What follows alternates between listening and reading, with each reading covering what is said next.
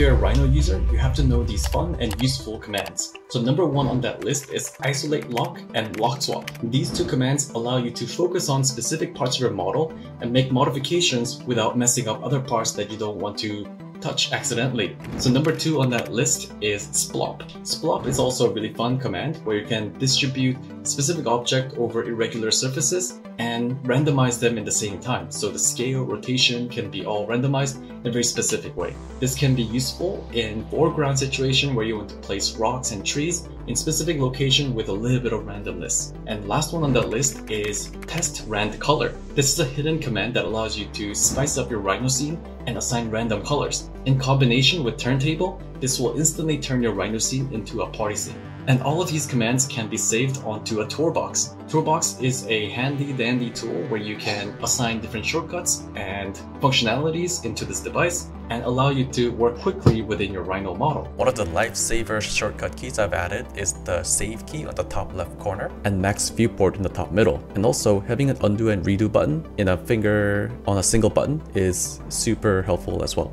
We have a whole video with 30 different commands, so if you're interested, check out the ArchiHacks channel on YouTube, and I'll see you there.